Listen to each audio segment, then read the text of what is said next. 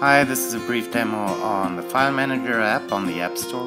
You can basically sort and view and organize all your files on your iPad and even connect to Dropbox. For example, you can see Word documents, you can send them and open them in other apps.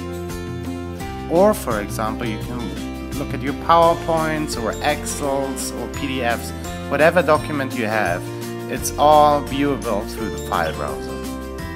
So now I'm going to show you another thing you can do in File Browser. You can edit your files and organize your files. Just press on the top right and you can mark several files. For example, you can delete files, or you can even zip files, you can rename files, you can create new folders, copy files into folders. Really what you know from your Windows Explorer or Apple Mac Finder. It's basically all the functionality is there. So give it a try. You can also, of course, mail your documents to people.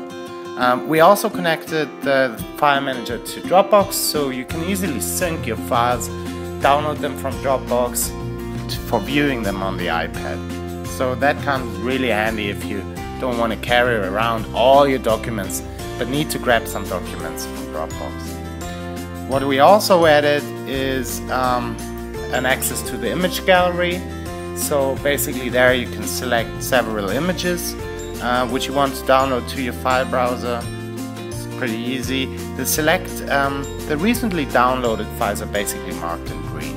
What you see here is the browser. We also can download websites and cache them for viewing them without any internet connection. That might be handy for you. This is just an example of our website.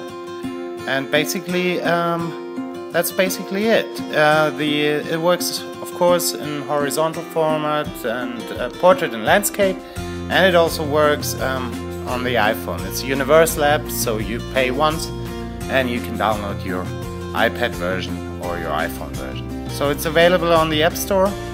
Grab a copy now.